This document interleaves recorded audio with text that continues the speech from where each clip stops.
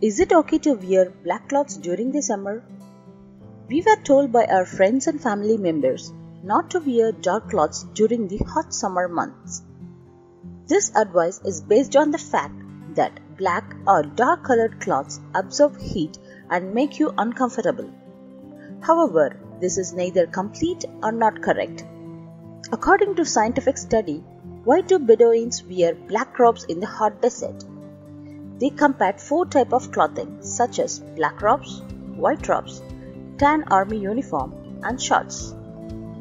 For the visible spectrum, black robes absorb radiations 2.5 times more efficiently than white robes and 1.5 times more efficiently than tan army or shorts. Due to the enhanced convection of air beneath the robes, however, the heat is carried before it reaches the skin. The air space between the robe and the skin was the same temperature for both the black and the white robes.